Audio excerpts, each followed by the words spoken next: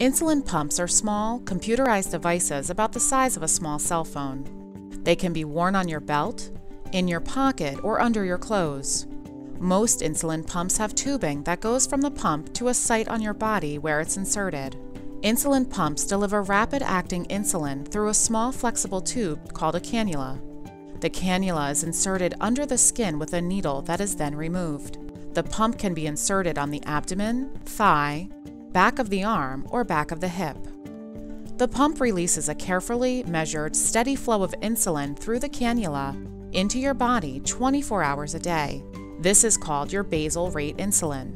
The basal rate insulin can be adjusted for things like exercise and stress.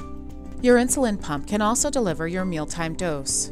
After you enter your blood sugar and carbohydrate gram information into the pump will figure out how much insulin you need for your meal. This is called a bolus. When you are using an insulin pump, you must check your blood sugar level at least 4 times a day.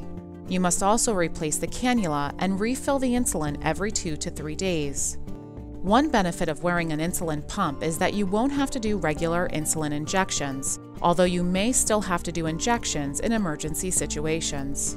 Other benefits include a more flexible lifestyle, more precise insulin dose, and a more consistent and adjustable delivery of insulin.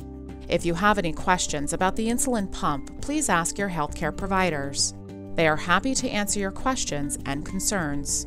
Thank you for choosing Cleveland Clinic for your care.